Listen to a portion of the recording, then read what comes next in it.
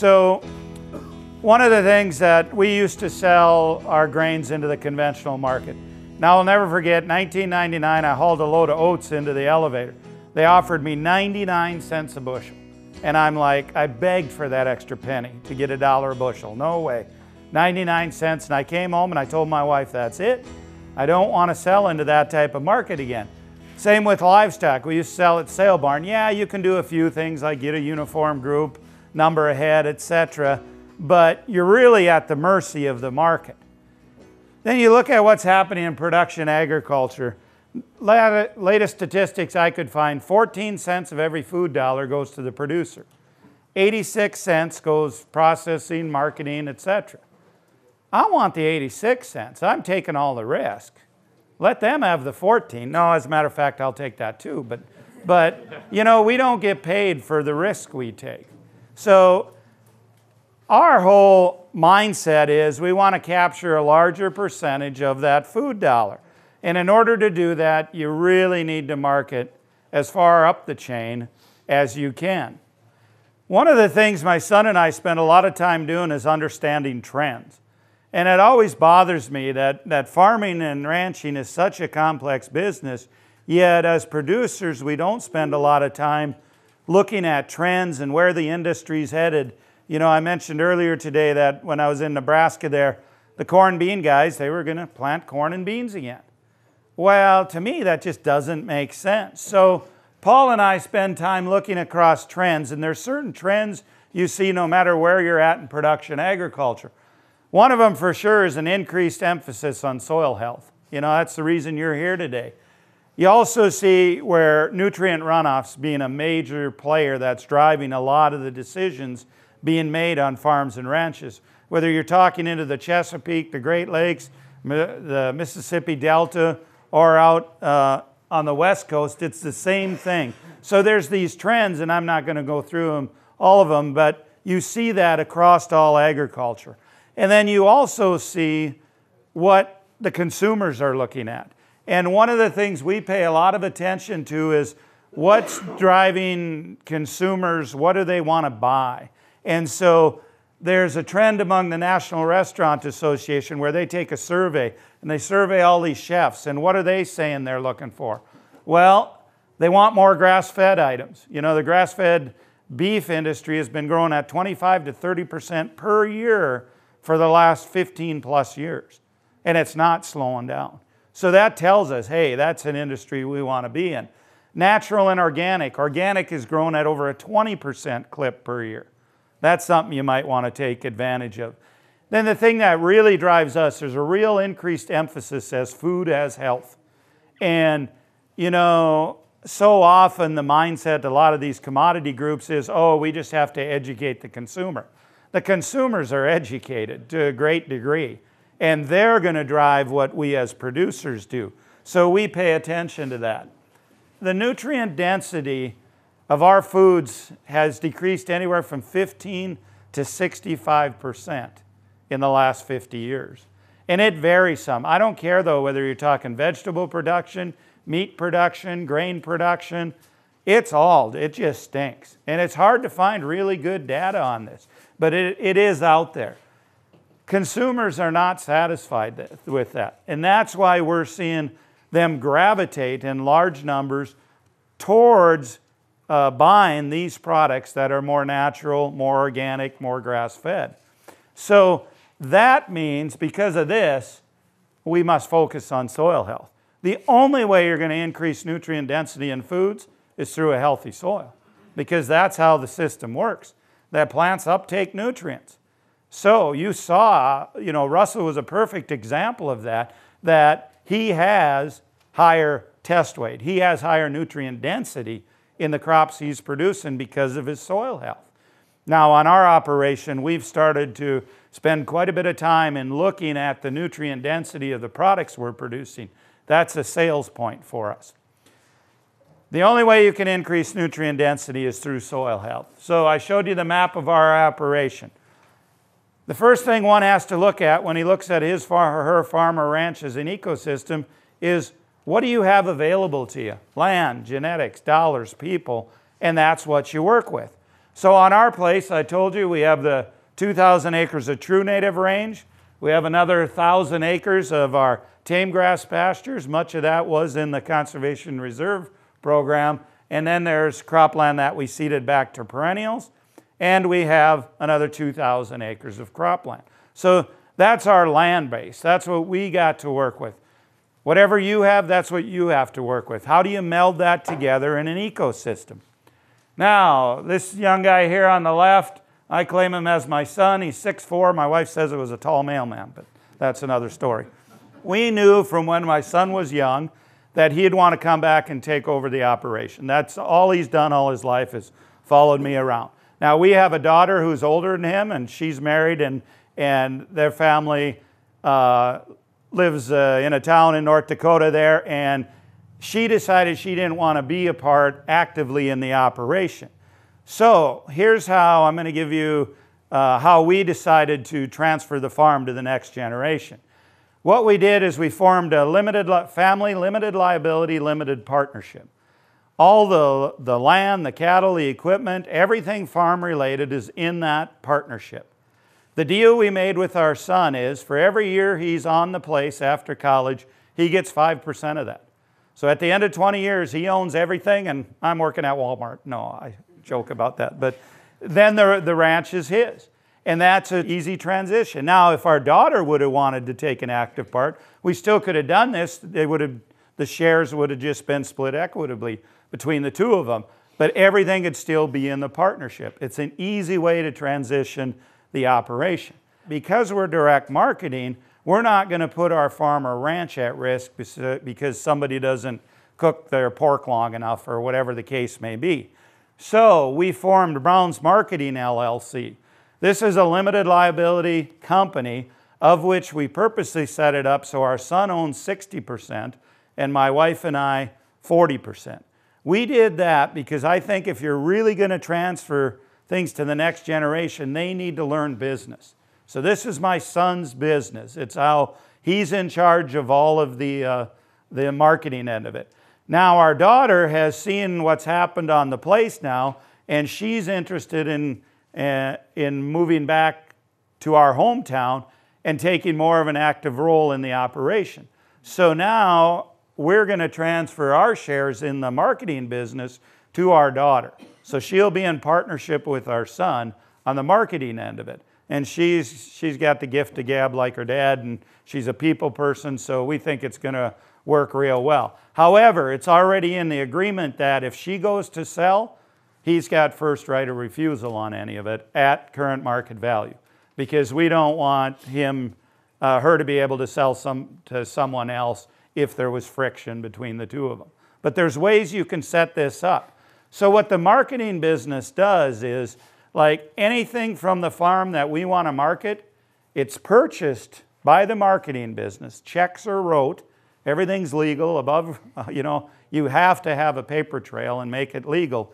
And the LLC purchases it from the triple LP. That washes the triple LP hand of any liability. And then the marketing business adds value and directs market. So our mindset, we're very conservative when it comes to spending, but we're very open-minded when it comes to new ideas and how do we regenerate our operation holistically and transfer it to the next generation. Put this saying in there again because it just fits so perfectly. I don't care whether we're talking production or marketing. If you want to make small changes, change the way you do things. If you want to make major changes, change the way you see things. That really comes to play when we work at developing our own markets to capture more of the food dollar. You heard what Russell's doing with things such as his distillery, with things such as those heirloom type grains. That's the way we need to think. We're kidding ourselves if we think commodity beef or pork or corn or beans or whatever crop is going to change much in price. It's only going to change when there's a major drought or some event like that. Otherwise, you got to create your own market and do things to add value. Don't be afraid of failure. I tell people, my son and I try hard every year to fail at several things. Because if we don't fail, that means we're not pushing the envelope. I want to be out there and try other things. So don't be afraid of failures. You just make your failures small. We'll try many things new every year, a different cover crop species, different livestock, different combinations of things. If they work, we'll accelerate it a little bit. If they don't work, we'll try them a second time, but in our place, 2 strikes and you're out. We've got too many things we want to try, and I'm getting pretty old, so I don't have many years left. People laugh at me because I'm different. I laugh at them because they're all the same. I often get asked the question, how many of your neighbors are doing this? And I tell them that. My neighbors laugh at me, I laugh at them, because of what Russell showed you. Look at that. That's just mind-blowing what he did in 5 years' time, And it was only because he was willing to step outside the box. You have to brand yourself. What makes your operation unique? What sets you apart? Are you organic? Are you all natural? Are you non-GMO? Are you selling heirloom varieties? What are you doing differently? Why should they come buy from you? You have to brand yourself. Showed you this before. I want everybody to know that I'm doing a different type of agriculture. We get asked all the time, are you organic? I said, no, I'm way above organic and beyond that. We're regenerative. To our knowledge, we've never ever lost a sale because we're not certified organic. Once we explain what we're doing, they buy, plain and simple. Because we really believe that, because regenerative agriculture will put more nutrient density in foods. Now, would I love to be regenerative and organic? Sure, and I'm working towards that. Now, even saying that, though, I'm not going to be certified organic. I just refuse to do paperwork like that. Now, besides that, what we've done to brand ourselves is, this is our trademark label, Nourished by Nature. Everything we do gets that trademark label on it. We own that trademark. These are our customers now. We started with just direct marketing, and we've expanded from that. It's really interesting when you set up and direct market to people, though, you really get to find out what's driving consumers. The number one question we get asked, hands down, is where are you from? Where's your farm? They want to buy local. They want to know the food they're putting in Junior's mouth, where did it come from? That's the number one thing. Second thing, hands down, are you non-GMO? We can argue GMOs all you want. My customers are telling me they don't want me to grow any, and we haven't for years and years. There's no reason to, like Russell said. Yes, GMOs are a tool to be used, but we're to the point we don't need that tool, and our customers are telling us they don't want us to use that tool. Antibiotics and hormones, added antibiotics or hormones. We don't use any of them. The other thing which is really surprising, realize I'm in such an agricultural state in North Dakota, I thought everybody was in tune with how animals are treated, but that's the 5th most asked question we get. How do you treat your animals? My son answers that. If I was a farm animal, I'd want to live on Brown's Ranch. I tell people our animals have one great life and then one bad day. That's how I answer it, but works pretty good, The other thing we do that's different from a lot of producers is we have an open door policy. Any of our customers can drive on our operation any day of the year and see what we're doing. And they do. We get a lot of people coming. Now, not so many customers as other farmers, but just them knowing that we're giving them that access means a lot to them. Because we will show them anything and everything they want to look at, except for the farm books. I'm not going to show them our profitability, but they might dick or price too much with me then. But if they want to see where the chickens are housed. Don't be afraid to show them everything, because if you do, you're going to build trust. And marketing is about convenience and trust, the 2 major things in marketing. If they trust you, they will buy, plain and simple. And more often than not, they'll be willing to pay for it. So I showed you our cash flow statement. I realize this is kind of hard to read, so I'll point it out. Cash crops, we grow vegetables and grain. Cover crops, we feed the cover crops to pork, poultry, bees, sheep. And then our cow-calf operation, we also do grass-finished beef. We have the perennials. We could market wildlife if we wanted to. We choose not to. And we have our fruit and nut orchards. We also run, we've got dogs, we've got laying hens, broilers. The grain can be subdivided into screenings or cash grain, and I'm going to now talk about all these different enterprises and how we handle them in our operation. Every enterprise on our operation must have the ability to add value. Maybe not necessarily profit, but value. You know, there's some things we do simply because we want to advance soil health, for instance, or maybe for water quality or something like that. It may not add monetary value, but it adds some type of value to our operation. Make no mistake about it, though, most of them are profit-driven. So I mentioned the cash crops and all the different ones that we have. We've started down this road of orchards. Now, obviously, North Dakota was a prairie, not known for a lot of trees. However, there are a large number of native fruit trees that we can grow in North Dakota. But we're growing a lot of those, plus things like peaches and pears, which you'd never think could be grown in North Dakota. Do you know what I can get for a North Dakota grown peach? $2 to $3 per peach, okay? Because there's just nobody else doing it. So it's a novelty and they'll buy. Now, it's been a process and we're not into production. We've started getting apples now. Apples are in production, a few peaches and pears. But to get the varieties that are winter hardy, you know, that's been a challenge and a learning curve. But we're getting there on all them. But the things we can do with them is tremendous. You know, we want to sell them fresh. We want to get into the ciders and the hard ciders, jellies, jams, pies. You add value every step of the way. Every step you add, you can collect more money from. So we're willing to do that with these. We started producing some hops on a small scale.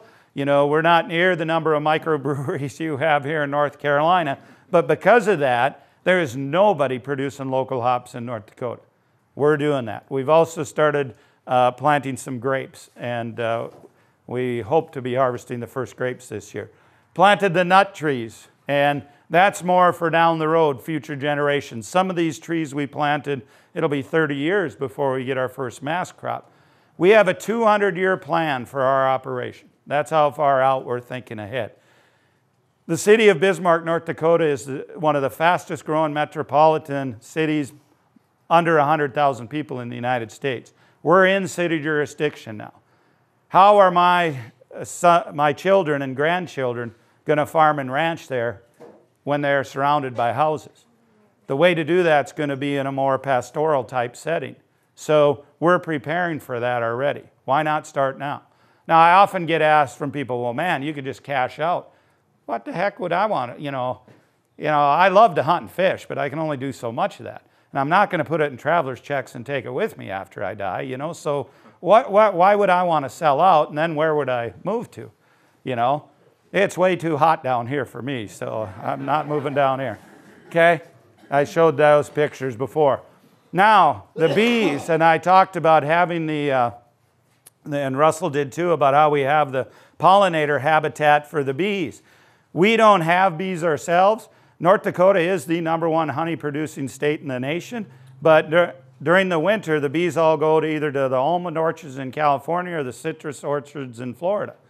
So what we do is we formed an agreement with an apiary, local apiary. They bring the hives to our place, and then what they do in return is they will extract that honey out of the hives that are on our place, and we're able to buy it back from them.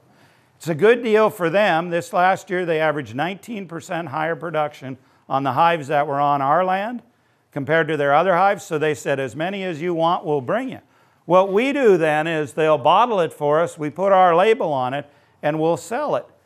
We were able to buy it back from them for $1.80 a pound bottled, and we have a net profit of $2.75 per pound is our average net profit this past year on our honey. We're marketing it for $5.50 we average. We got different size containers, and depending on who's, you know, how many pounds they're buying will determine the price. But think of it. We're getting increased pollination on our cash crops, plus we're making money. We're already at the markets. We're already direct marketing things. Why not sell them honey, right? Now we got a local brewery that's starting to use our honey in one of their brews, so that's a good thing too. I like sampling that stuff, but it's beside the point. I talked about diversity in the cash crops. Now, I know this is different, you know, we're not in the same environment, but just to drive home the importance of soil health. On the right here, this is the county averages in yields for these major crops. This is our proven yield from 2008 through 2016, which is the 9 years since we quit using synthetics. So my corn production is 30% higher than county average. Wheat production is about 40%. Oat production, I can grow tremendous oats. We're 100% plus the county average. And barley is about 30% higher than county average. So we can grow more than the average producer. We're not the highest yields in the county, but I guarantee you we're some of the most profitable. This is our average cost of production, including land costs, for these major crops, okay? I get really tired about people talking about yields. I want to talk about profit. They will out-yield me, but I'll out-profit them every time. And that means I'm going to stay on the farm a lot longer than they are. You know, I'll never forget a number of years ago, we had one of the champion corn producers from the United States come and put on a seminar in Bismarck. And at that time, corn was selling for about $4 a bushel. So I stood up and I asked him, what is this costing you to produce a bushel? Because he was at 480 bushel or something. I don't remember the exact figure. And he said, well, I'm just about $7 a bushel. Well, I got up and walked out. I have no desire to learn how to lose money. It makes no sense, you know? So unless you're doing it profitably, doesn't make sense, you know? So I'll just show you a couple crops, and I'm going to go through this pretty fast. I mentioned this morning how winter triticale and hairy vetch is one of our slam dunk no-brainers. The hairy vetch I'm seeding now originated that seed from the first seed I seeded back in 1994, 95. So we more or less have our own variety. It's never ever winter killed, and it just works no matter what. Year in and year out, that's my most profitable cash crop. Over the last 9 years, we've averaged a net profit of $915 per acre. Yes? How do you produce the seed, the hairy vetch seed? Do you have monocrop? No, it's always grown together in a polyculture. Yep. You can separate it if you want. We tend to sell it as the mixes, and I'll talk about that. But here's all my costs, and this is from 9 years. So there was a herbicide cost a few years in it. Like Russell, I'm never going to say never. You know, Gabe will never stand here and say I won't till, you know, but I haven't tilled in 23 years, you know. I'm not going to say I won't use post-emergent herbicide, but we haven't had to in many years. You know, it'll be a pre-emergent, and we don't use glyphosate either. So this even includes the cleaning cost because we're selling a lot of it for seed, and then a marketing cost because when you sell it as seed, it takes labor to do that. So I've got that in there, but that's a very profitable crop for us. And people ask me, well, why don't you grow more of that? But you see, the whole system had crashed then. I need just a certain percentage of my acres in this every year because we want to be diversified, you know, so we have many different revenue streams. And if I start growing all this combination, then the other things should start showing up, you know, disease pressure, pest pressure, etc. Okay? Here's oats, really profitable for us also, $481 over the last 9 years per acre. We can grow tremendous oats, and I'm marketing a lot of that as seed. We also I am including some grazing income in there too, because we'll always be growing the oats with clovers or that underneath it, so we get quite a bit of fall grazing off of it. We've found a real market for non-GMO grains, whether it be as seed or as feed. You know, we have a lot of smaller producers around us. They want to go somewhere and purchase feed for their chickens, horses, etc. I can add value to ours and sell it to them. I'm willing to sell them smaller quantities. Now, they're going to pay for it. I charge extra, but at least they know then they're getting the non-GMO grain they want. Now, seed sales. You talk about a low budget seed mixer. This is the same grinder mixer we use as feed for the hogs. All we're doing is running it through the mineral compartment there. We'll mix up any seed mix a producer wants according to their resource concerns. We'll put it in totes and we charge them for it. We get in cover crop seed in large quantities because North Dakota is a long way from anywhere. So I might as well buy a whole semi-load. I need some myself. We're going to produce as many different varieties as we can ourselves, but a lot of the species we're just not able to produce seed in North Dakota for. So because of that, I'll buy it and bring it in, use what I need myself, market the rest to other producers. It's a pretty decent income for us year in and year out. Now, when we're after we combine our crops that we're going to sell from seed, we'll run them through this quick cleaner. This just cleans out any broken kernels, any weed seeds, etc. Then that goes to generate more profit. The way to generate large profit is by taking the waste stream from one enterprise to fuel the profit in another. So that grain screenings that the elevator would dock you for, we're going to feed that to our laying hens, to our broilers, and to our hogs. Otherwise, it's just waste. Why not add value to it? What do I care that it takes our broilers another 2 weeks to reach kill weight? Doesn't matter because the feed's not costing me hardly anything, right? So time value of money right now with interest rates as low as they are is really very minimal. So why not add value that way? Okay? So that's what we do. That's where we use the grain screenings. Now, we run about 300 approximately cow-calf pairs. That number is pretty stable year in and year out. We keep it at that number because our one grazing unit, that's about how many it'll handle. And the purpose of a cow on our operation is to utilize low-quality feedstuffs and to produce a live calf. That's her total job. We do no vaccinations, no porons, no wormers, like I said, any of that. It's just a low input operation. That's native prairie in North Dakota. That's one of a picture off ours. So we'll run 300 cow-calf pairs. We also do quite a bit of custom grazing. We will bring on producers' cattle. Now we're a bit picky who we custom graze for because I don't want them using any wormers or that also, because I just don't want to bring those insecticides onto our operation.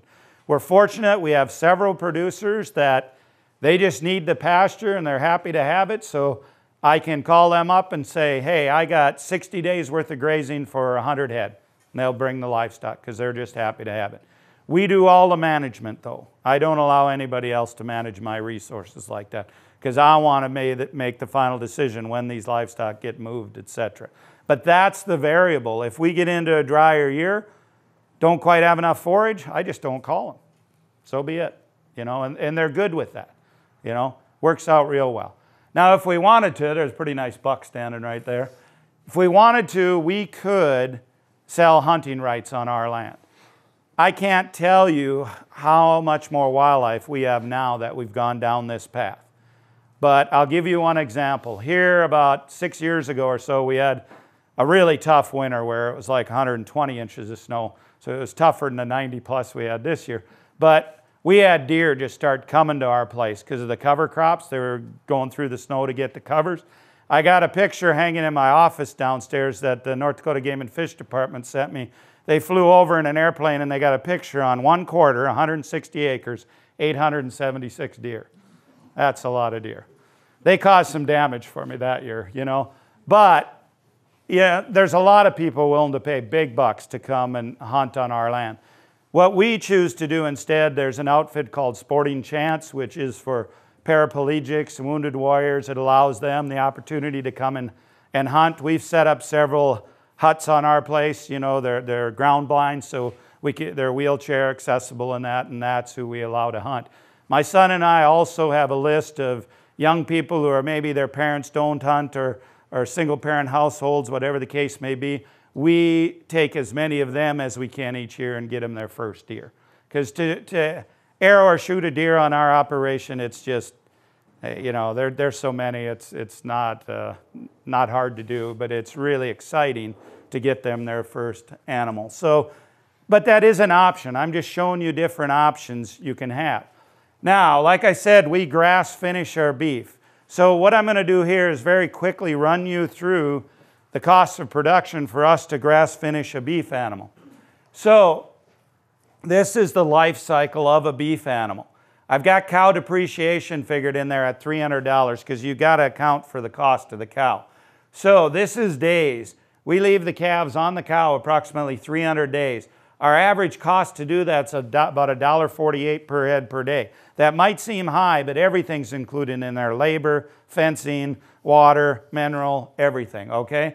Then we wean the calf, then they graze native pastures, then they graze cover crops. Then when they're coming 18 to 20 months old plus, they'll go to bale grazing because at that time, those animals are weighing probably 800, 900 pounds. Plus, we need to, it's dead of winter, we got to bale graze. That's the most expensive per day costs we have then. And then we'll finish them, and we'll finish them on grass on a variety of different mixes. We kill all the time, and I'll explain more of that coming up. So they may be anywhere from 24 to 32 months of age. So they might get finished on triticale vetch. They might get finished on cool season perennial pastures, alfalfa, brome, etc. They might get finished on the warm season covers. It'll vary. But this past year, it cost us an average of $1,231 to take a beef animal from birth to slaughter. There's not many feedlots that can compare to that, especially when you compare cow costs in there, kill costs. That's what our grass-finished beef looks like. That's a couple ribeye steaks right there, Then, what happens then, from last year, the retail end, so the Browns Marketing LLC averaged $3,452 per beef animal. There are some cows included in there because we'll market our cows as burger through this also. So then you take off the marketing, processing, transportation. Obviously there's kill costs and there's marketing costs. The live animal cost of $2,000, that's the amount we agreed upon last year that the marketing paid the ranch. So the ranch got paid $2,000 for every animal. The marketing business then made a net profit of $856 per animal. Now the ranch, it made $2,000 minus the $1,231 I showed you before. The ranch made $769. So total net profit per animal was $1,625 between the two entities. That's pretty good, That's pretty good. Okay, another thing we're just starting to get into is to market the hides. Because we run some of these British whites, to me, the outside color of an animal, I could care less. Doesn't matter as long as the meat's red. But a lot of people really like these speckled hides. Well, we'll add value, and we're just moving down that path right now, starting to do some tanning and that of the hides. Now, our grass-finished lamb business, I tell everyone our sheep are on a planned grazing system. Wherever they plan on going, that's where they are, But no, it doesn't work out too bad. We have 165 ewes right now we're running. We could run many more. We could have a flock easily of 3,000. The land base would handle it. But our marketing, we're not in a lamb eating area of the country. We're letting our customers learn about lamb. And so as their appetites expand, so will the number of sheep we have on our place. So here's just, this is just a picture of we leave the males intact, most of them, and so the wethers and rams are out here grazing cover crops. Here they graze 43 days, 108 animal days per acre. We're keeping them in with a 3-wire polywire fence. As long as you keep moving them, and they're not being moved every day, we give them plenty, they're being moved every few days. It works pretty good. We're finishing them at about 1 year of age, weighing 133 pounds, strictly on forage. And we're not pushing them, yes? What breed is this? Yeah, these are Katahdin Dorper Cross. We choose to go that simply because we don't want to monkey with shearing them. So it's working out real well. Our sheep also, they get absolutely no wormers, no vaccines, nothing. And they've culled themselves now where we just never have a problem with any parasite load or anything on them. Predators? Yes. Yeah, predators, we do run guard dogs, and I'll talk about that with the sheep. We found out the hard way the first year on that. So, and we use them to utilize areas that we're not able to utilize with the beef cattle. Obviously, there's fruit trees and nut trees in each one of these tree tubes. You put cows in there, they're just going to snap them off. The sheep don't bother them at all. So it's a good way to add value to those areas. Good way to stack enterprises. There's some that are ready to be harvested. So I'm not going to go through this line by line, but last year it cost us about $118 to finish a lamb. The average retail was $775. $200 is what the ranch charged the marketing. So the net profit was $446 from the marketing standpoint per lamb. The the ranch made $82. So net profit per lamb was $528, but we averaged 1.6 lambs per ewe, so it was $884 per ewe. So that's more profitable than cattle per dollar invested, hands down. Now, because we run sheep, we need to have guard dogs. So we have a Pyrenees male and 2 Akbash Maremma females. Because I like working with things smarter than me, I use border collies. We don't need them to work the cattle because the cattle will just come on their own. But last year we made $14,000 selling pups. They're not registered. We just sell them as non-vaccinated pups right at weaning. $500 a pop. In the market, it's amazing, the market for these. We've got them anyway. Why not have a male and female? It's all gravy, you know, right? It's just, why not add value that way? And we've gotten a pretty good reputation for selling border collies, yes. You mentioned you don't worm your animals, no. And you've never had a problem with it? If it was a problem, they only die once. You know, really we don't. Now, obviously, if an animal of ours gets ill, we're going to treat him. We're going to do the humane thing and treat him. But we don't keep them. They go. I can only think of 1 hog and 1 lamb that we noticed worms on, and so we treated them and got rid of them. That's in all the years. But realize what we're doing. The environment they're in is healthy. I'm sure that if they tested them, there'd be some parasite load on them. But they're healthy.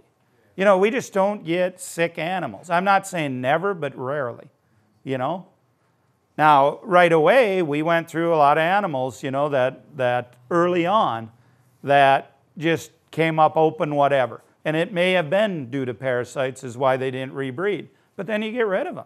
Pretty soon your problem's gone. Yep. Okay, pastured pork. Russell talked about this. This is, you know, fairly new to us. We've only been in it about 4 years now. We run Berkshire Tamworth cross, a couple heritage breeds, but we had to put in there, we added Gloucester, or sometimes they call them old spots, for fertility now the last year, and that's really increased the number of live pigs weaned per sow. They're always outdoors too. I mean, even in the winter at 60 below, we just dump a straw bale out there and they're out there. We don't confine any of our animals except the laying hens. We use the pigs to enhance diversity. This is an old shelter belt around the farmstead. It was getting a lot of overgrowth, so we run the feeder pigs through there. Now, we farrow sows. We have about 25 sows we farrow. And then once those piglets are weaned, then they move down to my place and we use them wherever we want. This past year, we used them starting out in that shelter belt. And what we did, we went in there beforehand and broadcast some cover crops, let the pigs root through it all. That's 46 days later. It worked pretty good. Just stimulating some diversity in there. The thing we really noticed, it really opened up the canopy in that old shelter belt too, and we're getting a lot of seedlings coming in there. In other words, you're harvesting all levels of energy, you know. More sunlight you can get in there, the better. Here we're finishing them on some covers out there. And I think I have a photo coming up. We figure they're getting approximately 1/3 of their ration from the forage. 2/3 from the screenings we're supplementing them with. You got to move often, just like Russell said. Otherwise, they are going to root things up. This is our portable water. That's just an old trailer there. We put a couple of those shuttles on, a little bit of shade for when we're not near a farmstead. And all of our pastures, we have shallow pipelines plumb through them, so we can just hook a hose up and get water wherever we're at and fill those shuttles, and it works really good. So, cost of the pigs. It costs us about $150, including the sow cost, to take a piglet from birth to slaughter. That's what it looks like when we're selling it. Yeah, that looks pretty good, doesn't it? Okay. Average income, including the sows last year, gross income retail was $1,051. Take off the marketing, the $275 is what the marketing paid the ranch. Net profit per pig, $517. Now, we average 7 live pigs per sow per farrowing. That is the most profitable enterprise on our ranch per dollar invested, bar none. There's nothing else that comes close to that. I mean, look at that. Why would I want to run beef cows, really, right? Well, because because pigs can't utilize the roughage that the beef cows can. But that is a profitable enterprise right there. Yes? Are you feeding anything else besides your grain ingredients? Towards the end there, we're supplementing a little bit of peas and a little bit of corn in with it. But we grow it ourselves. There's no mineral or anything else. Though no, they talk about hogs need all these balanced amino acids. I don't know, they look pretty healthy to me. They're profitable. There is no doubt, and Rocco and I had this conversation on the drive over here this morning, there's no doubt if we would balance all our rations and supplement, we probably would generate some more dollars. But really, I don't care. I can live with this, So I just don't want to go through all that work, of doing all that. And why? It's profitable the way it is. And we're able to do it with what we produce on our operation. Yes? Is it soy-free or not? As soy-free, we've never used that label. I could because we don't use any soy. Pea screenings are the primary protein supplement in there. I haven't had to use that at all. Russell? A lot of producers in North Carolina just leave animals on pasture, really graze down fescue, and they're having to throw 20, 25 gallons of water per head a day. Did you see a water need reduction when you started grazing your animals because they're getting some of that from the higher vegetation? Yes, realize though, I honestly can't say that because I don't have anything to measure it against. Because ours have always been out doing it. That's all we've known. So it only makes sense that there would be. We'll really notice as temperature cools off, these hogs, they hardly drink water, in our environment if they're grazing a lush forage in that. So I can't honestly say it because I've never measured. Pardon me? They'll be on pasture, you still don't have to throw a lot of water. Oh, no, not at all. Yep, not at all. Question over here there was? Did I mishear it earlier? You say you were thinking about backing off of pigs or stopping? Did you say that? No, I didn't say that. Oh, he's on the crop plant or something. Oh, yeah, we're not gonna, I had a picture in there where they're grazing on cover crops on the cropland. We're not going to run them on as much of this as we are on our perennial forages. And now, as long as you brought that up, that's a good point. I mentioned this year how we're having to bale graze. In other words, we set our bales out there, just give cattle access to a week's worth of bales at a time, and they just free eat off them. That's where our hogs are going to go this year, because you'll have a lot of organic material there left from the bale that the cattle didn't eat, because we were getting a foot of snow a week there for 5 weeks in a row, so there was some hay covered up in that. Well, the hogs will rut through that and eat what they want and disperse it. That's a perfect place for them to go. Yes? How do you farrow your hogs? How do we farrow them? They farrow on their own. That's the one thing that's been a real challenge for us. We're not penning them individually, and there's some cannibalism going on a bit in that. So I think I would have been better off going to Texas, getting some feral hogs, and they could take care of their young. The toughest thing for us has been to take these animals that are so used to being in confinement and in a pampered situation and expect them to revert back to their natural instincts. It takes a while. The hogs have been the slowest to do so from a mothering standpoint. Now that we injected the old spot, Gloucester in there, they're much better at it as compared to the Tamworth and Berkshires. So you don't do any winter farrowing? No, we don't. Yeah, they're pig sickles in the winter. That doesn't work to farrow in the winter in North Dakota. You say you're marketing direct. Does that mean farmers markets or grocery stores? I'll get into that coming up. The direct marketing I'll get into. Okay, laying hens. This is also a very, very profitable enterprise for us. Right now we're running 1,000 hens on pasture. We buy these old trailers like this, and all we do is paint them up. This right here, that is a photosensitive eye. So in the morning when the sun comes up, it raises this door. At night, it closes it.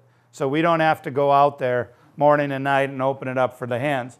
In front here, this is just an old auger axle. My son goes around to all the farmstead, buys all the old grain augers, and he makes these dollies. So this is a hitch that drops down over a ball on our quad, and we can pull these around to follow the fat cattle. Here's what the inside looks like. We just gut them out. We put mesh on the floor, roosts on the side. There's a 55-gallon tank up front with a gravity-fed water. Hang the nest box on the back door. We can put about 150 hens in each one of these. And this is where they spend their summer then, out on pasture, and we'll just pull them around. They'll follow the fat cattle by about 3 days. So our grass finishers will come through a pasture. We'll move the laying hens behind. We've got 7 of these. Like I said, about 1,000 layers right now. We sell our eggs. This just shows a week worth. We don't shoot for maximum production. You know, in a hen house in confinement, they're shooting for 90% plus efficiency. We're very satisfied with about 60%. So our 1,000 hens are giving us about 600 eggs per day. So during the summer at peak production, we're making about $1,375 profit per week. We sell our eggs for $5 a dozen.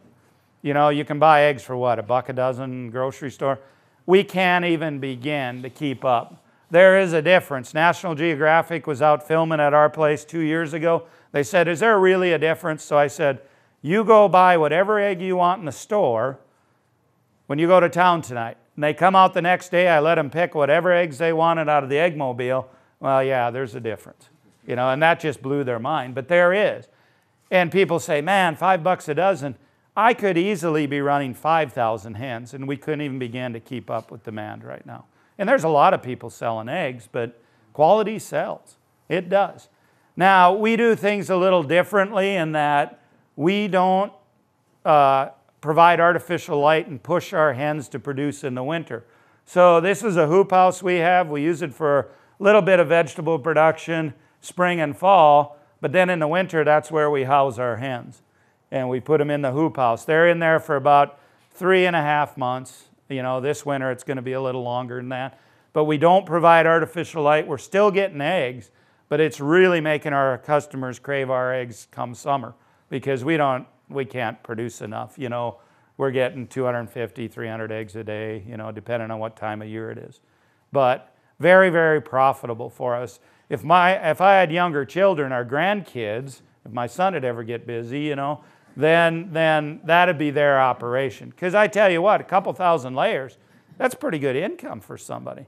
And we are going to 2,000 layers this summer, yes. You also supplement with feed? The hens get screenings. The only thing we buy for them is oyster shells. Because with the amount of residue we have on our operation, for them to get grit is kind of hard to do. So we do supplement oyster shells. But that's the only supplement they get, you know.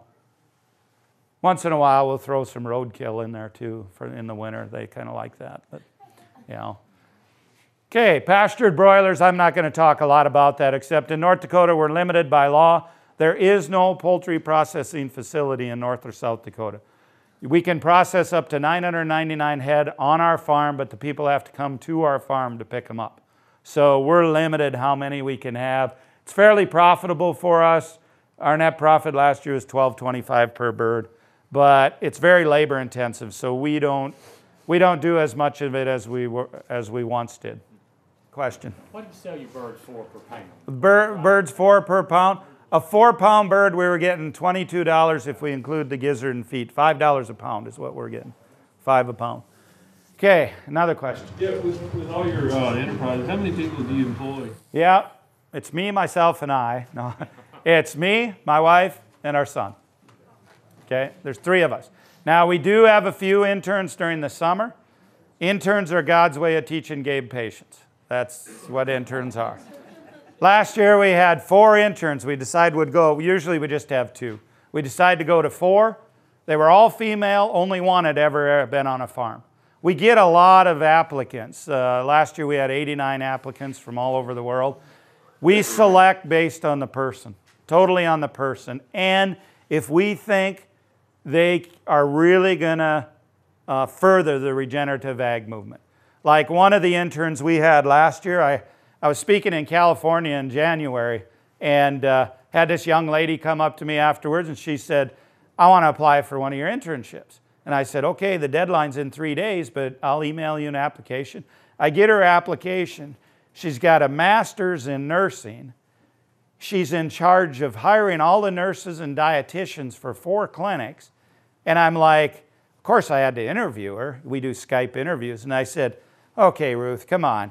You're obviously making really good money doing what you're doing. Why would you quit that and come work for $200 a week?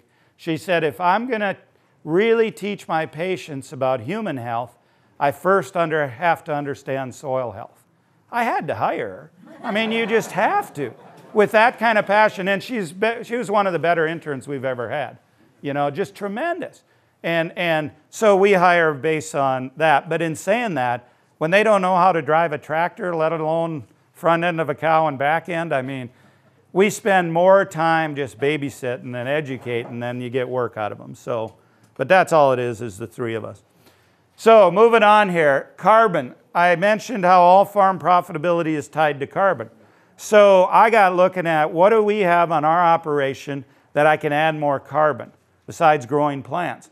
Well, you see here in the background, there's some old field windbreaks. My father-in-law back in the 60s had planted some of these field windbreaks because he was summer fallowing and wind erosion. Well, some of those are starting to die out. Now, all my neighbors will push them in piles and burn them. No, I'll bring them all to our place. We'll rent a wood chipper and then we'll chip them. Then what I'm doing is I'm propagating fungi with them. So we'll take and we'll inoculate that with fungi spores, and there's places you can get that. And then what we're doing is we're putting them around our new fruit and nut plantings. And it's amazing the difference it's made on those trees from a survivability standpoint.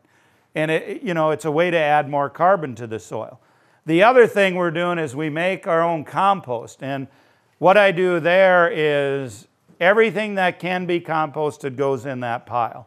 And it's a 2-year process. The first year it goes in that windrow, and it's, I told you I was in the bull business for 26 years, so everybody and their brother sends me their bull sale catalog. Well, they're all right here in that compost pile, because we raise our own bulls. I'm not going to buy any, So everything goes in there, And then what we do is the first year we turn this pile just with the front end loader several times. The second year, like I told you this morning, I will take a few 5-gallon buckets full of soil from my native prairie and spread it out in there. Then we put it in a round circle because moisture is limiting in our environment with kind of a concave in the middle, so it collects water and it just sits for a year. Then after, we've also got people now who want to buy compost from us, so we've started to sell a little bit. But what we do with that compost then is we spread it on areas we're going to do our vegetable production. So our large-scale grain fields do not get any compost because we can only generate so much. We don't have the material. And that's what the soil looks like after we've spread the compost on it. So this past year we just did 5 acres of heirloom vegetables, and I showed you that a little bit this morning, how we plant the sweet corn and then peas and beans, and there'll be squash, zucchini, watermelon, pumpkins, everything will be in this field just in rows for ease of harvesting, And we'll tend to obviously plant like pumpkins or zucchini that are going to spread. We'll be near peas and radish and that, so those early crops are all harvested and then the pumpkins spread, zucchini, etc. It tends to work out pretty good. Are you familiar with hugelkultur, anyone? Okay, so here's how we do North Dakota hugelkultur style.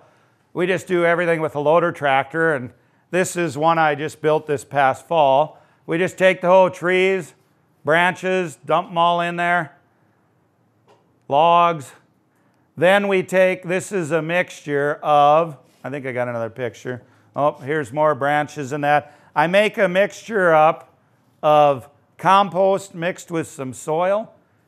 And then we put that on. Here we are mixing all that up. And I mixed those wood chips in there. And I've inoculated some of those wood chips with that fungi spawn.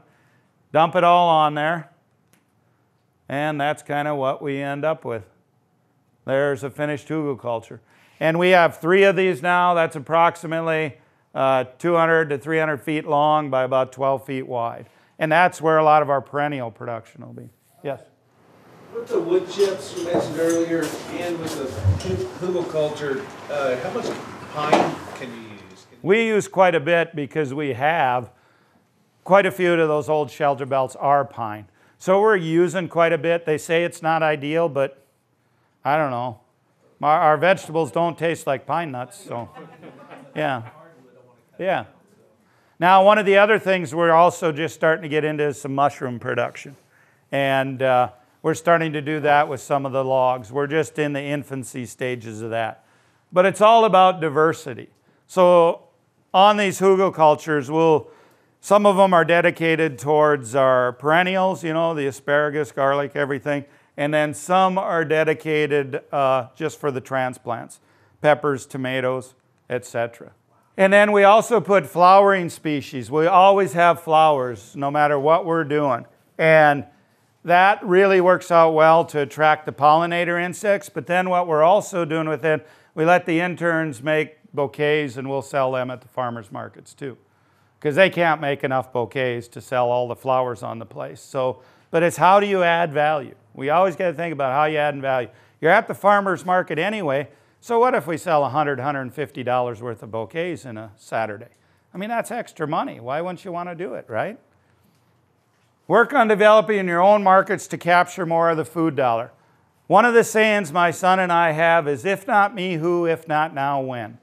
When we wanted to transition into direct marketing, the biggest issue we had is there was only 3 slaughter facilities in North Dakota that were inspected where you could retail from it. The waiting list was 13 months. You can't run a business that way. So a group of us got together, and after about 4 years and $2.2 million, we built Bowden Meat Processors. This is a for-profit, separate entity. We hired 7 full-time employees now. It's harvesting bison, beef, lamb, and pork. That's what that facility can harvest. So we run our pork and lamb and some of our beef through that facility. We're to the point now with our direct marketing that this plant was not able to fabricate to our satisfaction the cuts. So now we're actually shipping semi-loads of beef cattle down to Omaha. They're being harvested there, then it's being shipped to U.S. Wellness Meats in Missouri, being fabricated there because they'll guarantee us all the cuts are fabricated within ½ of an ounce, which allows us a lot more marketing opportunity. Plus, we're able to get the hot dogs processed, which our plant cannot do. We're doing beef bacon, we're doing all these tallow, all these specialty things that we couldn't do at our plant yet. So we're doing that now, yes. Are you marketing most of these products within North Dakota? It all has to be within North Dakota because our plant is only state inspected. Everything's being marketed within the state. Now, the beef, we do now have the ability to, it's USDA inspected. We could market nationwide, but I really believe in selling local, so that's what we're focused on. In our mind, North Dakota is local. There's only 650,000 people, as I said.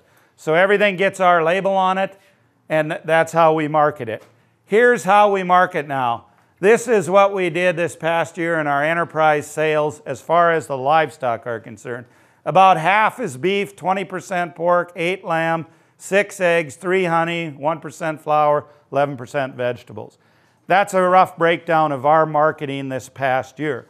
All I'm trying to show you here is look at the diversity we have there. All my eggs aren't in one basket, you know what I mean? So we're going to the market, we might as well sell them many things. Here's how we're selling it. About 24% is at farmers market, 6% is at expos or shows, 51% is online orders. That's the majority of it, and it's expanding rapidly. And then only 19% is wholesale retail. We do have a large number of restaurants that want to buy our product. We've stayed away from that because they want specific cuts. We need to market the whole animal. And so we can better control that if we don't get into that market. Here's how we're doing the online sales. You go to our website, nourishedbynature.us, you sign up, you shop, and then we have pickup points. This just shows the shopping, what you can buy there. And we sell in individual cuts. So we'll sell you a whole animal, half animal at a significant discount. But the majority of people are just buying cuts. And that's where the money lies. Because the more refined we get, the more money we can make. We have 6 drop points. This is North Dakota here. I'm right here by Bismarck. So we have 6 drop points. When you go online and order, it'll say a time and date that we're going to be in that town. You've got a half-hour window to pick up your product. You've ordered online. You've already paid with a credit card online. If you're not there, it's not so we got your money, you know. People will be there, and it's working really, really well for us. You know, we can go to one of these towns and service 25 to 50 customers in 30 minutes, you know, once we're there. Obviously, there's some labor involved, but you get well paid for it. Customers order and pay online, talked about that. We are starting to attend several different farmers markets around the state just once a month to get our name out. Yes? Well, but you said that your beef is what can be cut, they'll guarantee the half ounce. Yep. One of the things that we ponder a lot is we don't have anywhere near that, and so your pork is not that precise, right? So your pork chops. So how are you getting people to pay online?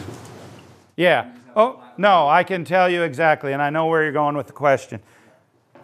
The reason we don't have enough pork or lamb to ship it to a facility that'll guarantee us that. So what has to be done now when the products are ordered online, the cutoff time is 48 hours before pickup.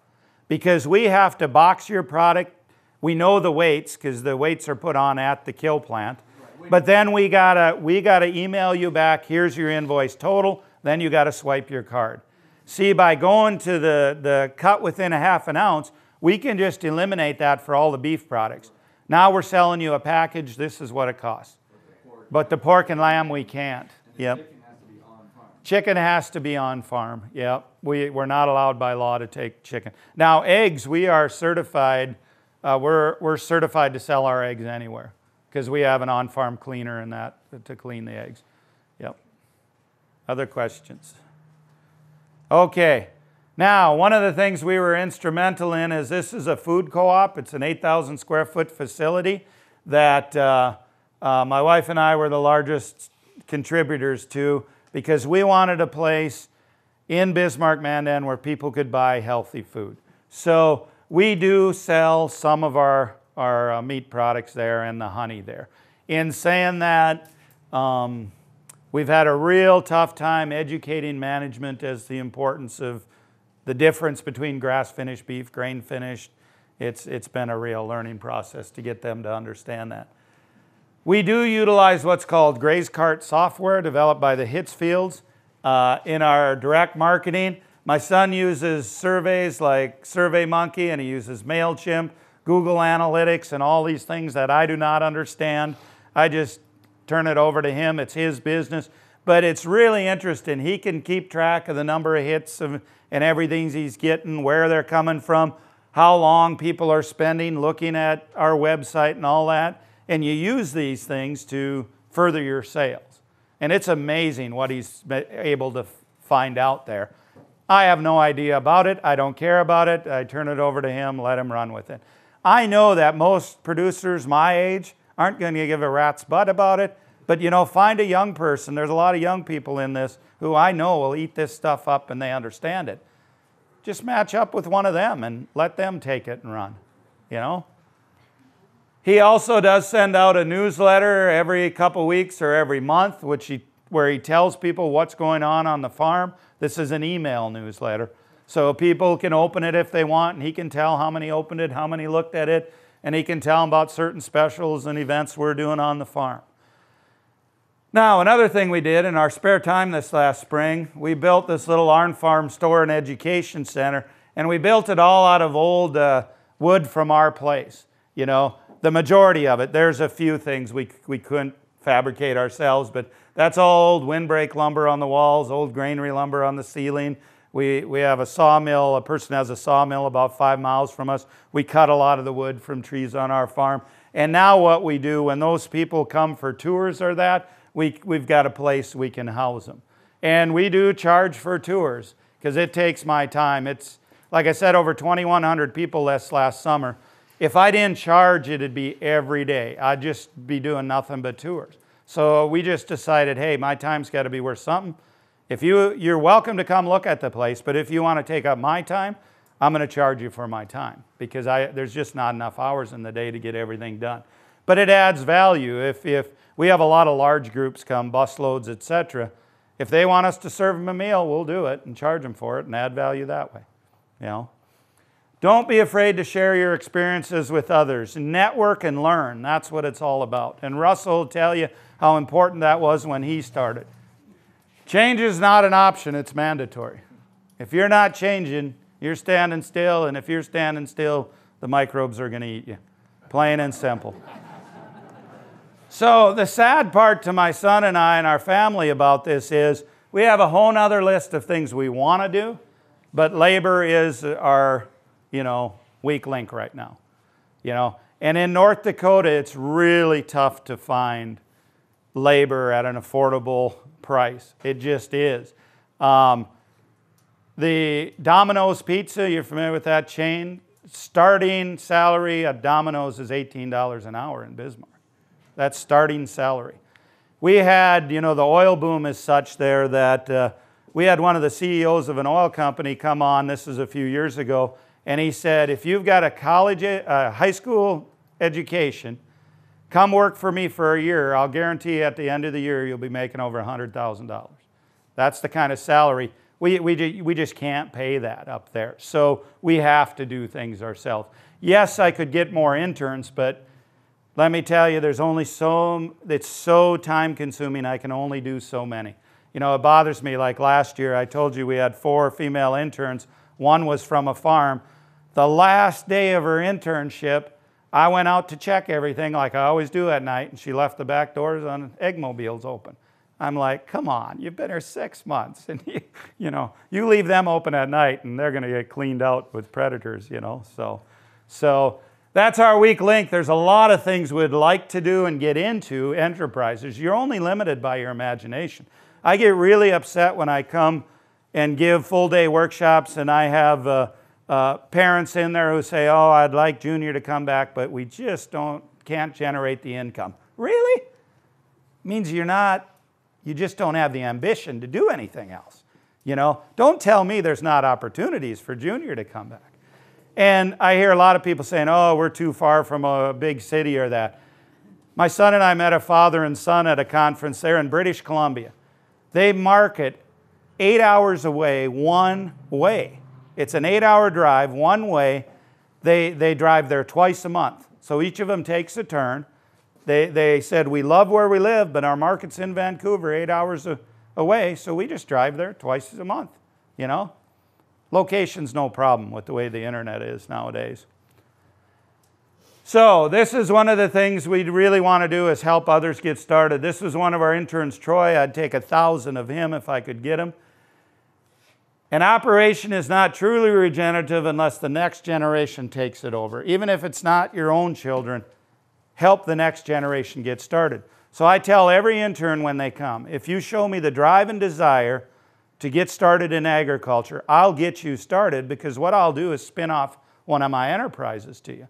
I will finance that enterprise. We'll give you the land base to run it on. You're going to pay us a fair price, but we're going to buy the product back from you and make sure you make a profit as long as you've done your job.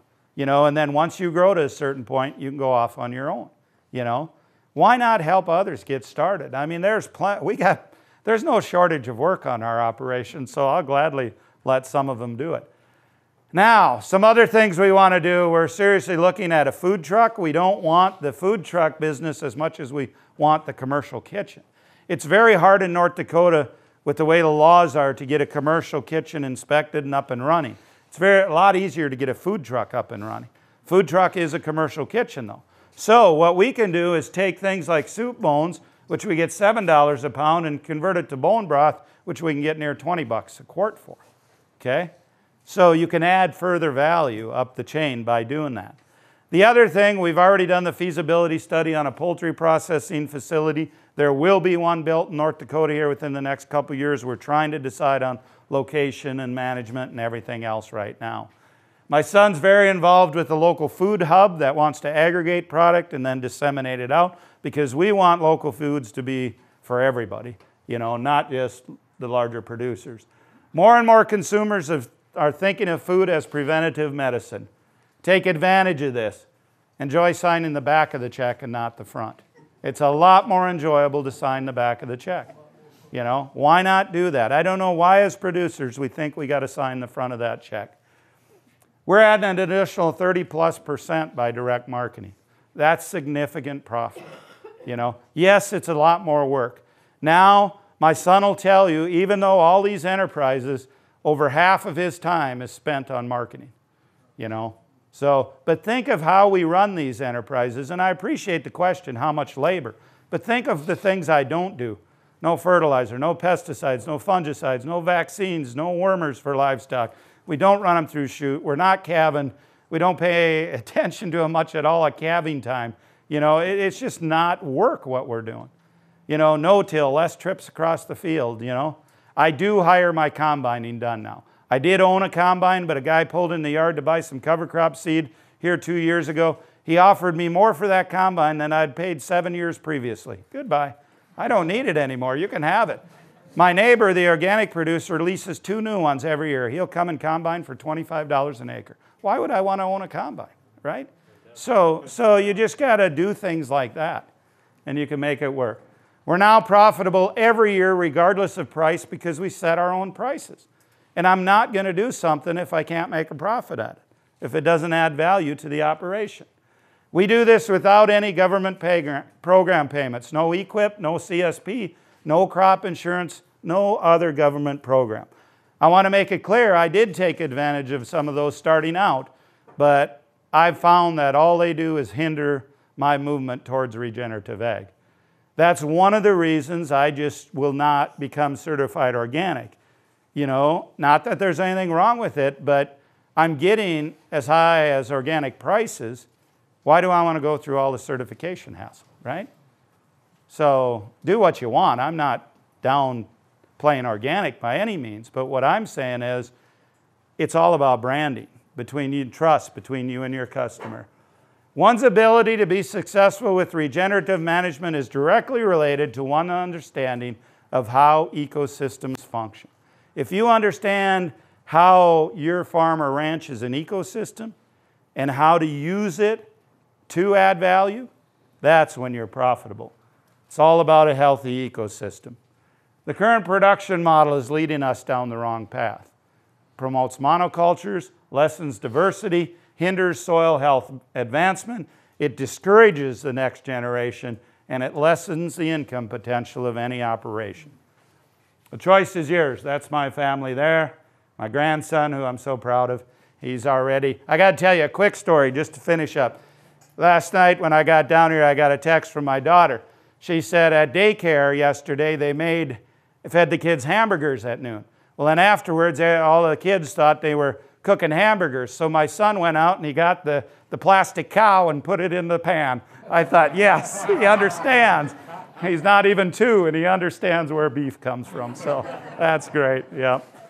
With that, I went through that mighty fast. But if you have questions, I'll certainly answer them and stay here as long as you want. Yes? I'm not trying to argue, it's just Nope. a question. Yep. You talk about the... I love to argue, so it doesn't matter, because I'm always right, and I know it.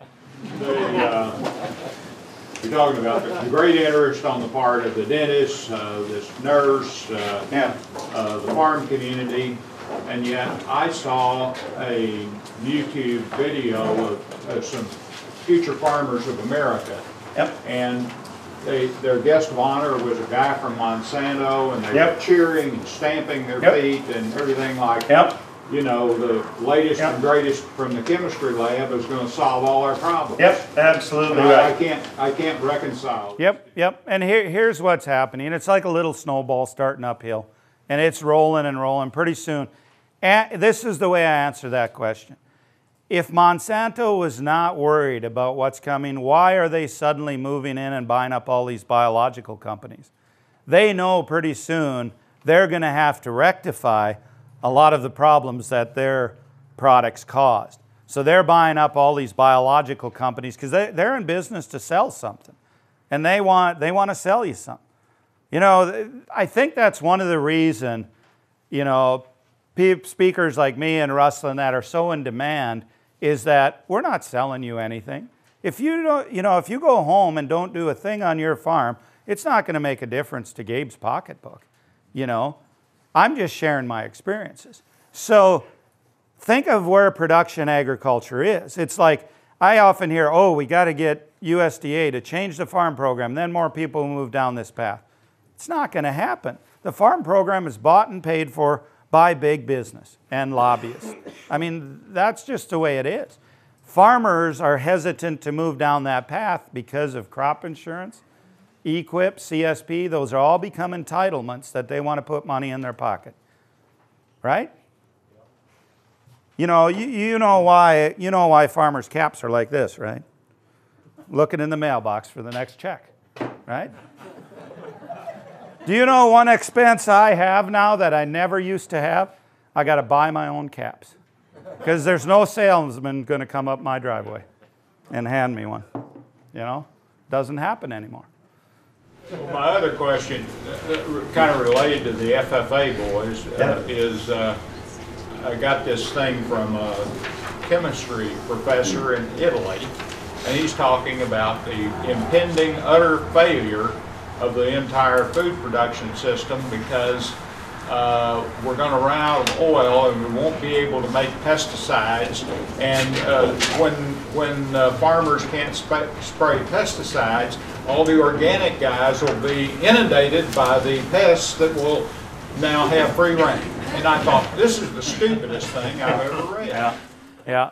What was Russell's quote? Life is hard, but it's harder if you're stupid. You know?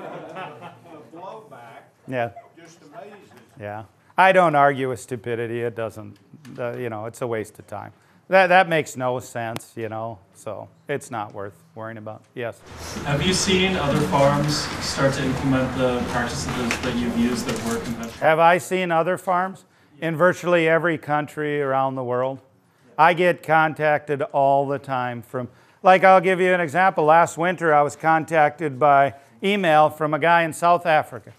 Gabe, you don't know me, but there's a group of us here who have been following you for 7 years on YouTube, and we want to come see the real thing now. And he sent me this link to what they're doing, and I'm like, my goodness. So they flew over last summer, a whole group of them. There was like 12 or 13 of them, and it's amazing. They've been following me for years. I was just in Australia. I get asked to go all over the world, and it's happening in every country, everywhere, you know, because it works. Everybody's got soil, you know. Do you spend time trying to convince people to implement these practices, or do you just let it speak for itself? I let it speak for themselves. Now, if they contact me one-on-one, I will try hard to answer every email. I average between 150 and 400 a day, emails and phone calls. I try, some of them I don't have to answer, you know, they're just thanking me or whatever, or saying I'm an idiot, whatever, you know, that's fine. But I try hard to answer everyone, and I will work with them. I never charge for emails or phone calls, you know, but in saying that, I can't spend a lot of time because it's just overwhelming. Yep. But there's an old saying that goes, when a student is ready, the teacher will appear. And I find that, you know, I could ask Laura, she was a teacher for years. Some students just grasp it quicker. You know, you get the Russells, who it's just like a light bulb, boom, and then it's, you know, the Energizer Bunny, he just does it, you know. Like I was up in Canada here about five years ago, it's been now, and there was a gentleman sitting up front, and he had his arms crossed, and he was just giving me the glare and stomping his feet, and I thought, boy, this is a tough one here. Anyway, I did the presentation. He come up and asked a few questions, shook his head, and left. Afterwards, I asked the lady who was in charge of inviting me there, boy, who was that guy? Oh, that was Jack. You just rocked his world. Anyway, the next year I go up there. Here, Jack, I found out, He was on his way the next day to buy a fertilizer plant. And he was going to buy this fertilizer plant because a very large operation. It was an Amish community, and they were going to buy this fertilizer plant to produce all the fertilizer. Instead, he held off on that. He went home. He planted 2,000 acres of covers the first year. 2,000 acres year one. Jack calls me now every month. This last year they had 14,000 acres of cover crops. He said they are synthetic free now, and where they're not using synthetic fertilizers of any kind. Absolutely amazing. So you get people like that just grasp it and go. And then you get other guys that just do at their own pace, and so be it. You know, whatever you feel comfortable with. Yes? You talked about having to feed hay to your cattle, but do you put up hay off your land? Do we put up hay off our land? Yes, we do. The reason being those grass finishers, I need real high quality forage. It's really tough in North Dakota to buy high quality forage. So we'll put it up on our own land, but we try and feed it on our own land. We're putting it up to preserve the quality. Now, we do buy hay, and so I'm importing a bit of nutrients there. Yep. What I do, though, the hay we put up and move off-site, I rent up, since Bismarck's expanding so rapidly, I rent, if I can get a 3 to 5 year lease on some land, I'll seed it down to perennials and I'll bring those nutrients onto my land, because it'll go for houses anyway. So that's what I'm doing. Yep. We realize we don't feed much hay compared to what we used to. Last year we fed our cow herd for 42 days. This winter is going to be considerably longer than that because of the way the winter is. Yep. But like our yearlings last year grazed pretty much the entire winter in North Dakota. Yep. Yes? We have sheep, and I've been wanting to graze the sheep on the cover crop, but Yep. then we're really nervous about bloat and diarrhea. How do you deal with that? They'll only die once, you know. Actually, I spend zero time worrying, knock on wood, but we have never, ever lost an animal to bloat grazing. Never. It just doesn't happen. And I think part of it is our healthy soils. Part of it is the diversity of the diet. You know, we just don't have an issue with anything. It's like I showed pictures there of that sorghum Sudan grass 7 feet tall and those finishers grazing it. We graze that right through frost, and I don't worry about prussic acid, nothing. We just don't have those issues. But that shows you when the ecosystem gets healthy. But even when I started doing it, we've never had an issue. Now, I have friends in Canada that are doing this. They have some bloat problems up there. You know, I tell people, experiment, you know, throw an old cow out there or something, see what happens, you know. That's all you can do, yes. Since there's only 3 of you doing this, I'm really intrigued by that. Could you speak just a little bit? Because that's how do you manage your time? I know you're traveling, and I mean, we're attempting to do things that are similar to this, but it's killing us. I want to know how you're doing this to make it easy. We could get a lot more done if my son wouldn't have to sleep 6 hours a night, you know? Yeah. Okay, my wife is in charge of all bookwork and everything, and she does a fantastic job with that. She helps clean eggs, the vegetables, that kind of thing. You know, she's in charge of that, making sure the guard dogs get some food once in a while, things like that. My son manages the cow herd, because the way our farm's spread out, it's about 6 miles one end to the other, and he's located closest to the cow herd where he lives, so every day he moves the cow herd. I take care of the grass-finished beef and the yearling cattle. We also, the laying hens during the summer are down at my place. My wife and I take care of them. And then the sheep, he takes care of the ewes, and the lambs, I take care of the finishers. I do all the grain and cover cropping because he can't be around grain dust. The hay and him and I do together, you know. Now, major projects, fencing and all that, we do together. He handles the marketing end of it. Now, I'll go to market and that. If they need me to go to this farmer's market here, I'll do it. But he pretty much handles that. Yeah. Now, he does have a pretty steady girlfriend who used to be an intern for us, so that she is now going to be on the place full time, so that'll help out some with the marketing end of it too. What about the pickups? Do you do the 6 pickup places? Yep. We'll take turns, whoever. That's whoever needs to go. Now, my wife likes to take the one in the town where our grandson lives, you know, and our daughter and son-in-law. So her and I'll usually go do that one because we want to see them. But But we just take turns, whoever can go that night, and it all depends what's going on. I'm in charge of all the tours pretty much. You know, I realized my son was teaching during this time. He was just teaching one class, range management, but now he had to drop that. We got a little too busy for him to keep that up. But you just work on it, you know. Yeah. The other thing is, those who know me, I don't sleep. You know, 4 hours is a major, you know, that doesn't happen often for me. You know, it's usually about 3 is what I sleep. So I just, yeah, I'm really 38. I just look 89 because I've been up longer than everybody else. But that's just how we are, though. I mean, and there's nothing I'd rather be doing. It's fun. It's exciting. So, you know, there's times you get a little tired, but oh well. I still haven't had to resort to energy drinks. I've never had one of those in my life. That or coffee. Could you imagine Gabe on coffee? Whoa, that wouldn't be good. Yeah. So, well, comments, questions, yes. You talked about how you don't plant monocultures. You always have like a clover grown underneath your barley or whatnot. Do you broadcast seed that? Yeah. Yeah, the question was clovers are that interseeded with the cash crop. No, we're seeding them together.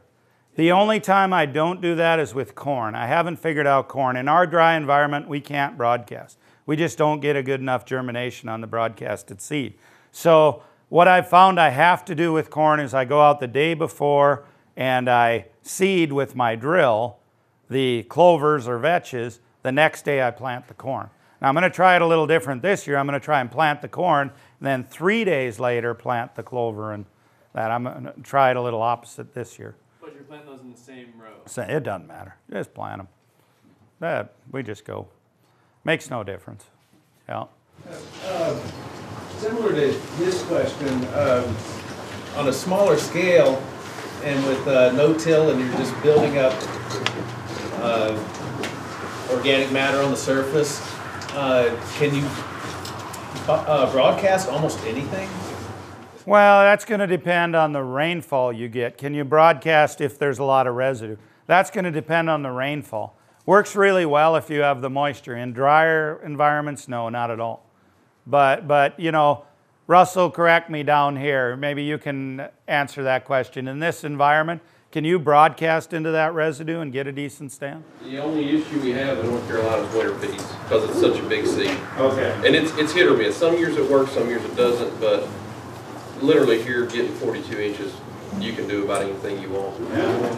It'll eventually get down there. Yeah, and you got to understand that organic matter, like Gabe said earlier, it's actually holding moisture. So you've still got moisture in that residue, and like this fall, we went 80 days in Hickory without rain from September, you know, August all the way to December. I was out drilling my wheat. My wheat came up. My neighbors didn't. They had to wait till December till we got rain to even drill. So I mean, that moisture holding capacity really has a huge impact. I mean, for like the seed to actually make contact, it'll go through. So it'll get through. It'll get the root, you know, will get through there. The seed itself will germinate up top. The seed doesn't have to make it through. You know, Russell had a really great start to his presentation. I'll say this, even though he's here, I don't want his head to explode, but when he talked about how his first year of covers wasn't very tall, I wish I would have had the foresight to take pictures of when I started. I mean, I'd start and things would grow this tall, and everybody, oh, that's a failure. Well, but that root in the ground would be down here, you know. Every year it got a little better. And Russell said that. You know, now it's pretty hard for Gabe to screw up now. You know, it is because the soil is so much more resilient. It's holding more moisture. The porosity is there. You know, I don't have to worry about my equipment. It just works. You know, it's pretty difficult for me to screw up to where I have a total failure, you know. So every year it's going to get a little better. It's just you got to start somewhere. If you don't start now, when are you going to start? You know, that's all there is to it. Yes. If you have pasture that hasn't been grazed in a number of years, some native grass, some fescue, what would you do with it? Yep, pasture that hasn't been grazed. And I have a whole presentation, and I'm going to talk a little more about our grazing system tomorrow morning and Sunday morning at the workshop. But what I do, grazing is all about time. The time the animals are on there, and most importantly, recovery time. You know, in our dry environment now, on our native pastures, they get grazed 1 or 2 days every 15 months. That's it. Where we have animals on there for 1 or 2 days, they're off for about 15 months. I need that much recovery time in my dry environment. Otherwise, we start losing species diversity. Now, down here, you might be able to graze once every 60 days or 80 days. I don't know, you know. But way too often, people graze, they graze too often, and those plant roots are not getting recovered. Yep. Somebody's vehicle. Time's up, evidently. Fire alarm, something like that. So, yeah, so that's what I'd start with start grazing, and if it hasn't been grazed in a long time, I'd graze it pretty hard, so to speak, but then I'd give it a long period of recovery. Because you probably have a lot of material on the surface that you need to get that down in contact with the biology so it can cycle those nutrients through. Oh, you did? Oh, okay. Yep, yep. But I'd let it grow then, and then, yep, start that. Yes? Have you had other tremendous hailstorms since you started? Have I had other tremendous hailstorms? We've had hailstorms, but nothing that severe. Nothing like it. Like I said, my father-in-law was there 35 years. He had hail twice in 35 years, and all of a sudden I get 3 out of 4. I tell people, see, most people are smart enough to make a change. The good Lord had to slap me 4 times in a row before I made a change, you know, so. Yep. Yeah, our hail is our cattle or our insurance policy. They can always glean something, our livestock, not only the cattle, but the chickens and everything, can always glean something. But right now, I mean, we're doing well, you know, so it isn't as critical as it used to be, you know, for us to have that. Yes? Do you have a pretty tight grazing plan? Pretty tight grazing plan. Yeah, the thing we know most about our grazing plan is that it will change. No, we know where we started the year before. We know when the paddocks were grazed. And where's Jeff? Is he still in here? There, right here he is. Do you want to tell him a little about what you're doing with Pasture Map? Well, I just started working with him, but Pasture Map is an app for your iPhone or Android desktop that allows you to kind of set paddocks and find out how much is there and estimate dry matter and how many pounds of livestock you're putting on it and calculate the ADAs and try to help you develop a grazing plan to make it easier for you to go through and manage your livestock as any further. Yep. Yep. And so we're working with that and with them. So do we have a plan? Yes. It changes a lot. Yeah, it changes a lot. There's only one thing that never changes. The last week in July, Gabe and Paul are going fishing in Canada. And no matter what, those cattle are not getting moved that week of July. You know, maybe once or so they will get the interns to move them. That's set in stone. Everything else just fluctuates. But it has to, because no 2 years are the same for moisture, humidity, growing conditions. So you have to be flexible. All we know is we're going to, you know, it's kind of the eye of the master. We know that we're going to move according to the resource itself. Now, we have a rough plan. We know that at the beginning of each year, but we're going to alter that plan according to conditions. Yep. It's just kind of, you know, organized chaos at our place. Sometimes not so organized. Yeah. Yes, Laura. How did you get started learning about your farm as an ecosystem? Yeah, Jerry Brunetti probably did more to persuade me about farm as an ecosystem.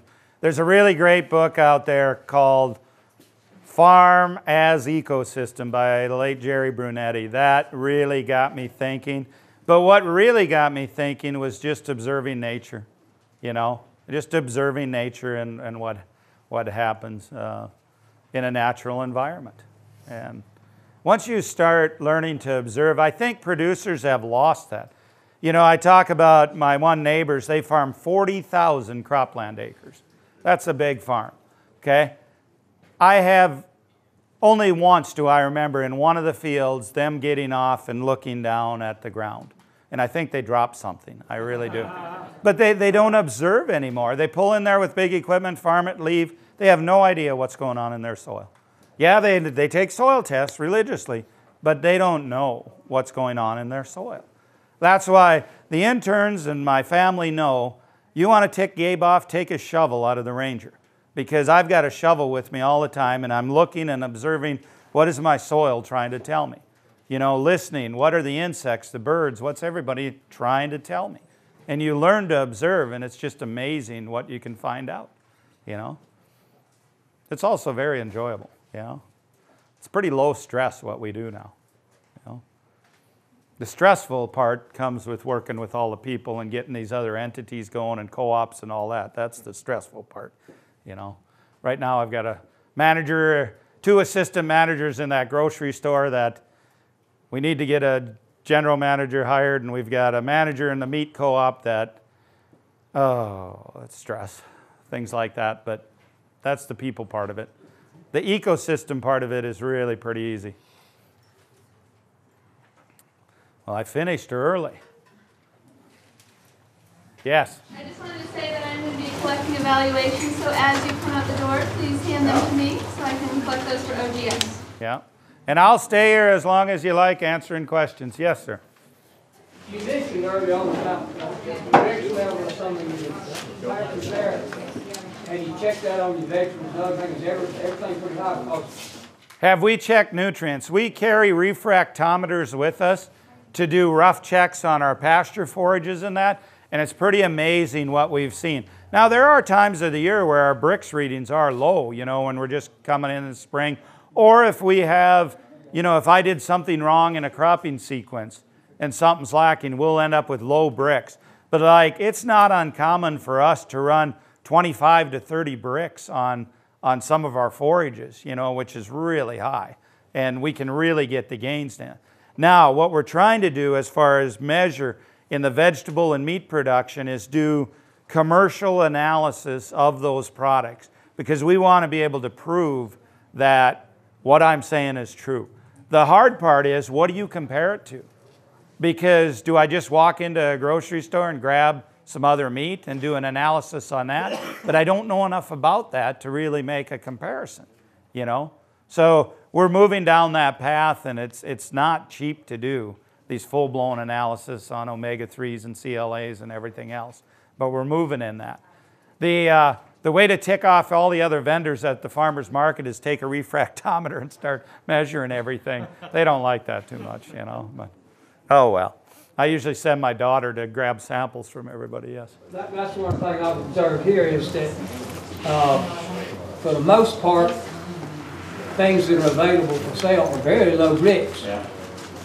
Whether it be go out somebody's pasture check, whether it be any vegetable you pick up at the farmer's market, and it doesn't matter whether it's grown organically or not, they're very much lacking.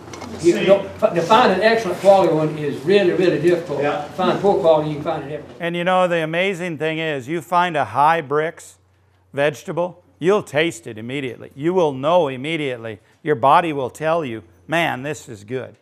Now, if you was out there and observe cattle, you know, cattle have these whiskers on their chin, and what they're really doing is those whiskers sense for nutrients. And they can actually sense if something is more nutrient dense than another forage, and they'll graze accordingly. And when you watch them do that and then measure the bricks, it's amazing how intelligent animals are. Yet us as humans, you know, look at what we eat. I mean, it's ridiculous, you know. It's amazing you know, we've had visitors from all 50 states, every Canadian province, and 21 foreign countries the last 5 years since we started keeping track. The number one comment I get from people from other countries is how poor the food tastes in the United States. It's just lacking nutrients, you know. And I think it's because of our farming practices, a large part of it. Now, I'm not blaming all human health. Well, look at it this way. The United States spends more on health care than any other country in the world, yet we're the 42nd healthiest country in the world. We're first in ADD, ADHD, Parkinson's, Alzheimer's, autoimmune diseases, cancer, and obesity. We're number one in all those. That's a travesty. Are farmers to blame for all that? Absolutely not. Are farmers to blame for part of it? Absolutely. And I think that's why this is coming to such a crescendo, so to speak, here pretty soon, is this health crisis we have in this country is just appalling. And we need more nutrient-dense food. I've spent the last couple days, and Laura and I just talked about this, on this volley of emails that people want a regenerative label now. Well, my whole thing, if you're going to have a regenerative label, it better be tied somehow in there to human nutrition or nutrient density of the product. You know, it has to be.